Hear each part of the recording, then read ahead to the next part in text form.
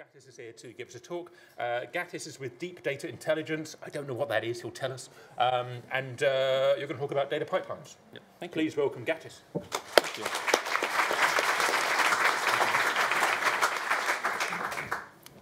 So, in 1431, a merchant by the name of John Beer was traveling from Hampshire to London. On his cart, John had 1 pound of cheese and 1/4 of quicklime, a quarter being a unit volume in that time. On market day, he sets up his stall and puts his goods on for sale. The first customer arrives and inquires about the cheese.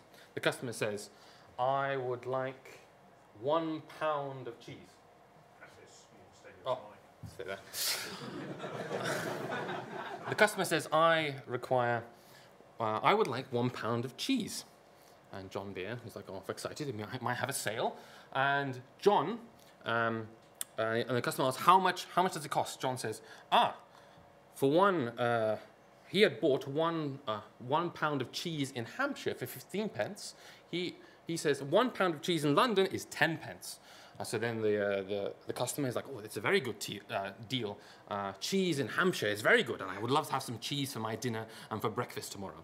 So they exchange the goods and exchange the money, and both John and the customer are happy with the transaction. After a while, a builder comes and inquires about some quicklime being used in building or construction. And John had bought 1/4, which is a unit volume, in Hampshire for 90 pence. And he says to the customer, it costs, for 1/4 in London, it costs 15 pence. And then the customer thinks, "Oh, yes, I can really build. This is good quicklime. Hampshire makes some good quicklime. I can really build my home with this quicklime," or whatever they use it for. So again, they exchange the goods for money, and both John and the customer are happy with the transaction. So my question for the audience is, why were both John and the customer happy with the transaction? I would like some hands up, or think a while. John's a bad businessman? No, John's a good businessman. John is a very good, well, he's a good businessman. Different units? Different units. So in 1431 in Hampshire, a pound was not the same as a pound in London. Well, that's this. I'll tell you how this leads into data and PyData, but it's very applicable. It's very applicable. Same thing with a quarter. A quarter was a standard measure back there, but it wasn't the same in all these different regions around Britain. In fact, the word for pound comes from the word pondus, in case you want to know. So what did John Beer have to do to sell his product in 1431? He had to find, in Hampshire, he had to find what the measurement system was in that place, what the quality of the goods were, find out the vendors, what good vendors are. There might be multiple vendors, what the price of those goods were in the local currency. You had to know the language, the dialect in Hampshire. Maybe they have certain words that use for certain areas, or some technicalities. What the currencies are, different currencies, were also a problem in 1431. You have lots of different currencies in Britain. What kind of storage was he going to have before he shipped off his goods at the source? What were the laws and religious customs of that area? Then on the transportation, what roads was he going to use? Was he going to use roads? Was he going to go by ship to London? What kind of security did he need to have to transport his goods from Hampshire to London? Did he have to pay a convoy of security? Was he going to go on a group of merchants that go together, which is what they did in 1431 as well? What packaging was he going to use to transport his goods? And finally, the destination, where he had to do a lot of the same things. In London, what was the measurement system? What was the quality? What was the price? Language, dialect, currencies? Were there any levies? What was the storage? How was he going to store it? What are the laws and religious customs of 1431? And that, you'd have to agree, is a massive job just to sell a bit of cheese and a bit of quicklime. A massive job. So, what's the answer to John's problem? Standardization. The problem is, Hampshire and London don't have the same standards. John had to understand the price of the goods in his destination before even buying the goods. He had to have this whole planned out, all of it planned out, and the transport of information back in that time was very slow. So it's a risky venture for John to take the cheese and the quicklime to London. So what he can't really do is, by the way here, he can't really scale. It's very hard for him to add another product. What they... Scale, yeah, it's a good... He also said it's a bit cheesy, this. He likes his puns. Anyway, so I've lost my train of thought. Thank you. Oh, the same. Yeah, scale. So it's very hard to add a new product because he'd have to go through all this process again and keep on monitoring the process as he transports his good from A to B. What they tended to do back then is to get increased profits was to go into quality, because assuring quality for one good was much easier than to scale out horizontally. Yeah. Standardization. So I've done the research here. So all of these are actual records that I've found. I feel that understanding history is a good indicator for knowing what to do, because many of these problems have been solved in the past. So in 1959, there's an ordinance by King Edgar, which was the standardization of money in different areas, and what he tried to do. He was somewhat successful. In 1215, the Magna Carta tried to standardize weight and, I think it was, length. The biggest change happened in 1824 with the Weights and Measures Act. However, I would like to read out the top one for you in 1924, which is quite late. For there are still in use 25 local corn weights and measures, 12 different bushels, 13 different pounds, 10 different stone, and 9 different tons in 1924. This is after the First World War, which is how the hell did they conduct a war? Like, how did the quartermaster say, I need this from you, I need that from you? It must have been a mental undertaking. But I'll just read out another part. Why was this the case? Examination of... Oh, no, that's not right. When confronted by local customs so strong that many have survived to the present day. So the problem is not a technological one. The problem is a human one.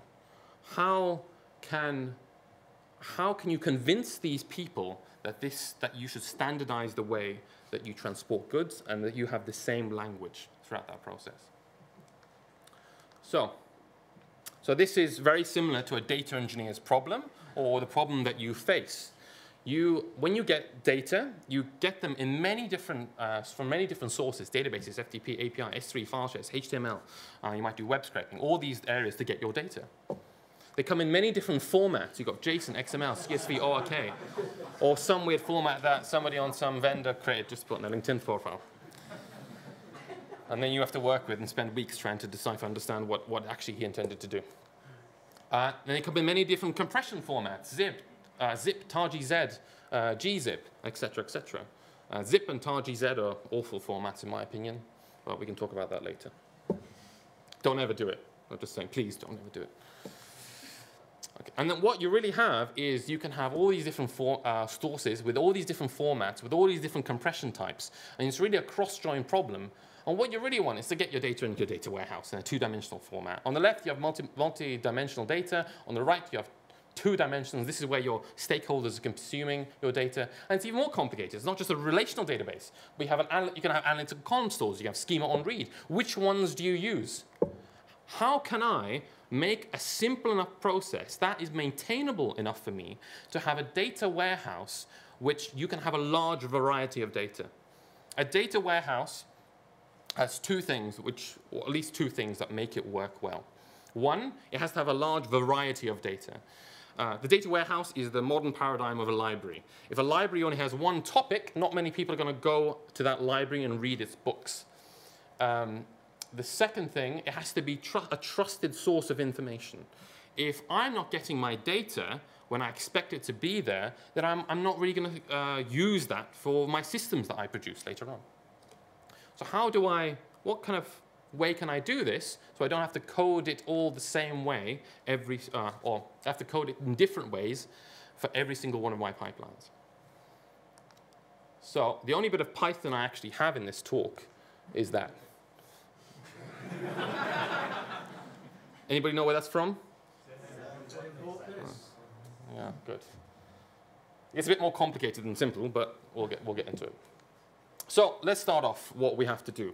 We have our source data, and this is our data infrastructure where we'll be doing our work. And we have our data warehouse, which is typically the place where people consume their data. Right? They write their SQL queries, join different data sets together, and get their data out. You have your data lake. Who here knows what a data lake is or has used a data lake? Show of hands, please. Okay, that's quite a lot. Okay, who hasn't? Maybe I should have asked that question. Okay. Oh, 50-50, okay. So a quick introduction to data lakes. A data lake is, imagine on your computer your files and folders where you can save your data. A data lake is something on the cloud where anybody that you allow can have access to that data. It's one central place. Whereas if it's on a server, the server might go down. You can't request it with API transactions. But you can on a data lake, and it's meant to be scaled out, and you can have a lot of data on there. Some typical examples are Amazon Web Services S3, there's DigitalOcean Spaces, there's, I think it's Google Storage, some other ones. Cloud storage. Okay. So then let's look at the top. We have a compute layer and a storage layer, right? And this is how we're going to work through it. So the first process is you want to extract your data. Now this, by far, please, if you're going to remember anything, please remember this bit right there. When you extract your data, save your data in its raw form somewhere in your data lake. It can be in your folder file system, but save it in its raw form. That means if you get a HTML website, if you're scraping a website, you should save that website in its raw HTML form to get it later. Why is that important? So if I'm web scraping something, and let's say so typically what people do, they extract the data, they scrape it on the fly from the live website and then put it into the database. But let's say that process is broken and I've scraped something that's not actually correct. If I don't have the actual extracted file, I can never go backwards in time. That data is always lost and I'll never have it again. So you should be saving your data as soon as you get it.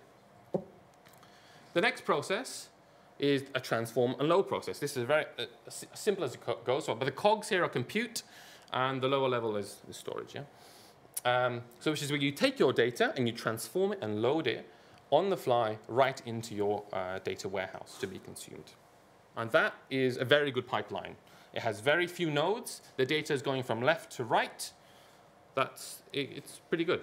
However, sometimes what happens is you might need to transform your data and save it as files again, right? So this is where you have another transform phase, and after that, you load that into your data set. However, this is not as good as the first method because let's say that I have a problem in my data. I'm looking at the main table, I'm querying it, and I see, oh, this row is really weird. Why is it weird? You have to try and investigate back into those previous nodes where that raw original format is. So if I have a transform layer, well, that's not the original source of the data. I might have to go back to the extracted layer. Having like this is much easier to find where the original problem was. Does that make sense so far? Just a nods? Yeah? Okay. Okay. So that's a good framework. However, you're not sure whether the data you're getting is correct or not. Something throughout your process could be incorrect, and the data that your stakeholder is getting is wrong. It's very important that your stakeholder gets the right data. If I'm buying a product off the supermarket, I shouldn't have to look inside the product to see what is in there. I should have the confidence of knowing that the data I'm querying is fine. I shouldn't have to the end user shouldn't have to validate that data. So we add a validation stage at the extract phase. So let's say I'm calling an API, and so let's do a web scraper. I'm scraping a website. I expect on that website to have these fields, that this data would exist, that table would exist in that HTML website. If it doesn't, then save that data into an extracted failed area so you can have a look at what the problem was and change your function or methodology to understand how things have changed throughout the process. Next thing what you should do is validate your data before it's given to your stakeholder or before you consume it for whatever reason. Have a validation, put your data into a staging table, then have a validation function or validation SQL query that you run on your data that says, is this data like the one I expect it to be? So there's two real areas I've seen where you can validate. You can validate is the schema correct, if it's schema on read, or you can validate on the business logic that happens in that data that you get. So for example, I should be expecting these 3 values in my data. Am I sure that that data is there? No. If it's no, then you fail it. If it's yes, then it carries on. And then you need monitoring and all these different processes to say where is it breaking, where is it working, and you should always be informed of that. In fact, what you should be doing is you should have this goes more into data as a product. Your final consumer should be able to see the monitoring that happens on your data. When they consume your data, they should be like, this has been reliable for a year, 2 years, nothing is broken. Your managers should be able to see that your processes are working well, and you should be able to see that your processes are working well, and where they fail if they do. If they fail, it's not your fault. It's not always your fault. Remember that data is dirty, and you have to think of a good process to clean that data. And when it fails, you go back to it and you clean it, and you understand what the problems are. So as a result of this, you have 2 situations. As time goes on, this is what you'd like to do. You'd like your data to be trickling into your database. But let's say that we have a validation fail in this area. So 2 situations can happen. We can so we get our data, we stop it, and no more data goes in. Or it failed some number of processes, but we get snippets of that data in. Which one do we use? Do we use the middle one or the bottom one?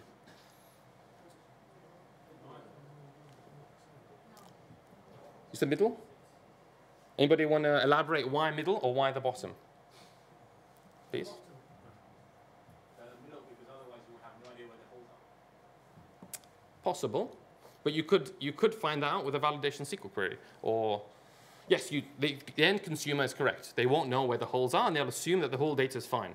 But in actual fact, you can have either. It's just the stakeholder should be aware of which one you're using when you publish that data. If they're happy with writing their SQL queries that there could be gaps in it, that's fine. But they should be aware of that process. In general, yes, the middle one is what you should be aiming for. So what happens is then you go back, it's failed, you check what the problem is, you fix the code, you improve it, and then your data continues going forward. Or you go down to each little gap and you fill it in. Yeah? So let's go through some principles of what I've described here so far. So the main important thing is understanding your data consumer. What do they want? Do they want streaming? How quick do they need their information and their insights? Do they need it in seconds? Do they need it in hours? Do they need it in days? That will affect the technology that you use. If you look at the diagram, I haven't put really any technology on there. I've just put cogs. All right, I put an S3 bucket, but you can use whatever you want for that. This has just been from principles, building that up, right? And understanding your data consumer and your data will determine what you use in those cog processes. Keep your data in its raw form. I think we understand why. We don't want to lose any of our data. Don't delete or move your raw data. Once it's landed, that should be it. There should be very little time that you go back and try to fix the problems in your data. Your transformation of your data should happen over all of time and not just at the present moment. You should be able to go back throughout your data and say like, from 5 years ago up to now, my transformation function extracts the data I want from my extracted layer into my main table perfectly well. And that is the data engineer's problem, really, is to maintain that transformation stuff. You do not want to maintain other things, just that. Separate out your extract and transform load process. You don't want one to fail and the other to continue, or you don't want that. You want them to be separate processes that happen by themselves. Minimize the number of data and compute nodes. If I have too many nodes in my system, I have more chance for bugs to crop up, more error to happen. So by having only 2, I have less of a chance of anything actually going wrong. We'll skip that one. Make your ETL acyclical, which means data should only flow in one direction. I've seen some companies have databases which refer to other databases and they cycle around and they refer back to itself. What is the true source of your data anymore? It could actually be lost. You have no idea. Even in databases, how you structure a database, if you create a new table, it should be in an acyclical nature. It should only go in one direction. Validate your data before it goes to its consumers.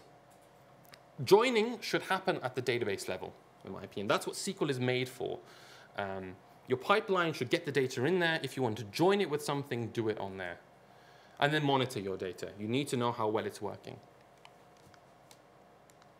This is very similar to what John had to do. He had to understand the data, or understand his product, understand where his destination and where he was going to. He had to he shouldn't have to delete or move his data, his product too much around lots of different areas. He was validating the data to make sure that, or validating his product to make sure it was good enough quality to give to his final consumer. He was separating out his ETL, so he was buying the goods, transporting them, putting them somewhere else, and he probably had infrastructure in place for all of those things.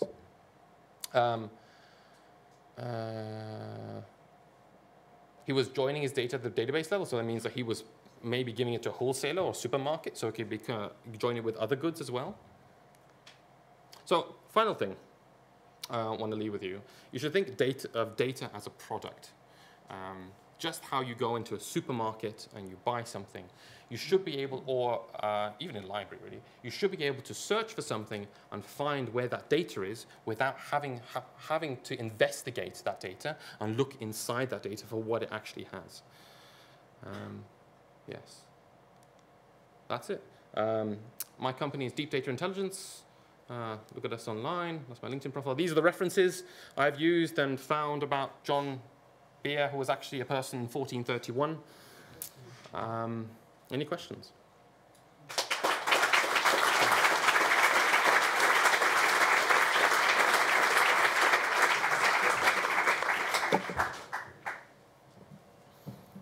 So yeah, thank you for that, Gatis. Go ahead.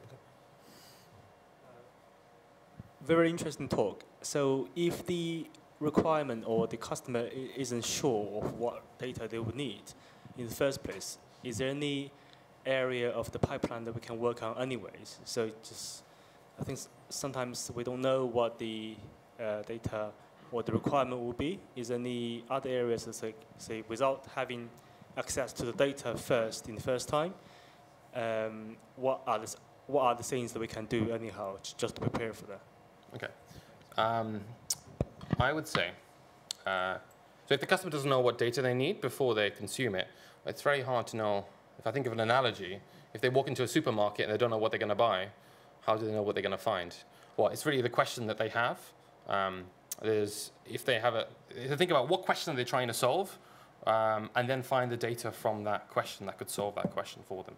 I mean, you've got a large variety of data sets that exist on the internet and exist data vendors that can give you that data. And I think going to them and understanding a bit more about what they're trying to solve before looking for the data would be a better option, if that makes sense. Yeah. Any other questions? Hi. Sorry. If you read Seeing Like a State by James C. Scott, which you may have, it goes into a lot of the fascinating history of the fight to impose standardized weights and measures. And it turned out that a lot of the opposition to standardized weights and measures was simply to avoid things like uniform taxation across the country, so that actually kind of arbitrage and misreport and all that kind of thing. Is there any parallel to that in the data pipeline? I think so, yes. Like, if you make a process easier, if you automate a process, there'll be less people doing jobs. There'll be less jobs for it. There'll be less data engineers doing the work. So yes, the more standardization. But frankly, I had a very good talk that said this is something that we shouldn't be doing. What we should be doing is going to the moon frankly, I feel like I'm a postman for the internet. I'm just getting data from one place to another. It should be such a trivial thing. Like, screw it. I want to do more interesting things than this, right? This is to get an insight out. Stone age of the data world. Yeah.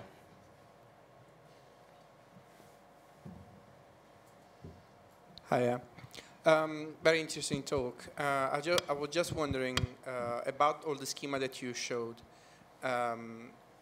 Often, I actually find myself as a stakeholder because as a data scientist, we often are stakeholders of those data because we have to query them, that I have to investigate exactly this and do the validation or suggest the validation. Yeah. And all you've spoken about makes very sense. My curiosity is all about the very end when you talk about the main data that are already in the database. Do you envisage at all an additional validation stage where you can check actually that what you query, that the query itself gives what you would expect? So I normally, when I'm making data engineering pipelines, I do that at that stage. So I will make a union of the two data sets and compare that if I run a query, that gives me the same result as it should be getting out at the end. So you can fit in there. Okay. And finally, just a joke, do you have any recommendations for English people in terms of adopted European units of measurements? None whatsoever. Next question. Yeah. I wanted to ask about the monitoring step. Yep. So usually, what would you recommend as the best practice to monitor after each and every step, or monitor at the end after everything is done? If you're starting from scratch? Yeah. Airflow, a very good way to go. Monitor your data sets through that. You use Jenkins to do it. Not as good, in my opinion. You can have monitoring that. So in Jenkins, you can create Jenkins files, which has certain blocks of code you can have, and it'll tell you where you go through those blocks when the code fails and for what why it fails. If you're writing your code in Python, you have a lot of exceptions. Create your own custom exceptions for different problems. I normally have, for example, a validation function that will spin off different custom exceptions based on the problem that happens. So you can find out what the problem is much more easily than investigating what the data issue is. But in terms of monitoring it, I would say Airflow is a good one. I hear there's not much documentation on Airflow. No, there's not, but I'll go for that route. But I just wanted to take a suggestion whether, say for example, you are doing an extract step. So do you monitor that extract step at that time of implementation only, or once whole pipeline is developed, then you go to the monitoring step? So you're saying if you add an extra step, I'm saying that, say for example, you implement a extract step in the pipeline. Yeah. So do you, after implementing that step, apply monitoring, or at the end of the whole pipeline development? Right there. If that depends on the time constraints that you have in building your code. You should build it throughout the process of when you're writing extraction functions. In fact, what you should be doing is even standardizing the way that you extract data. So what I do in my what I've taught my data engineers and what I've implemented is for all these different databases, I have created Python code that extracts data from databases, FTP sites, API, S3, in a standardized format. You give it some configuration, and then it will spin out the monitoring for you, or the validation stuff for you during that process. So you don't have to code it 1,000 times for the same thing. Take one more question. Yeah, please. Can you use the mic?